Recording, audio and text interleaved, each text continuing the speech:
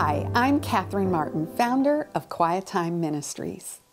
And in Colossians 3:16, we are encouraged to let the words of Christ in all their richness live in our hearts and make us wise. And when we live in God's Word, it will live in our hearts and transform our lives. So, this is your QuietTime verse of the week.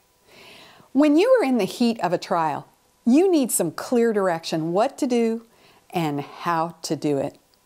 Well, I'm so thankful for the Word of God because God gives us everything we need to know. Here's some clear instruction for us in the heat of a trial, and it's found in Psalm 123, verses 1 and 2. Listen to these words. I will lift up my eyes to you whose throne is in heaven.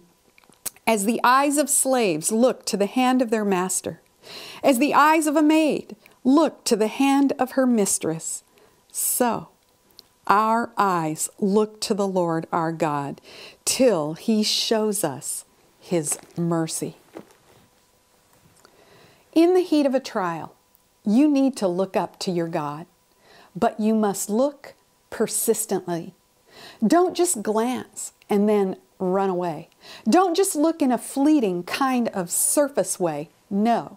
Instead, look expectantly and keep looking.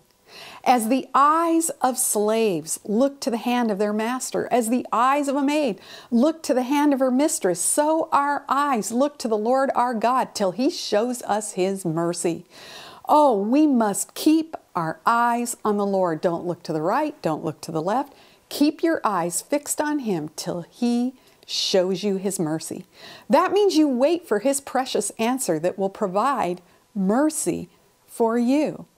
So, dear friend, in the heat of your trial today, remember Psalm 123, verse 2, and look to your God persistently, patiently, expectantly.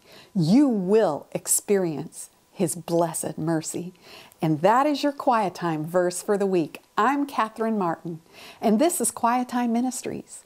May God richly bless you as you continue on in the great adventure of knowing Him.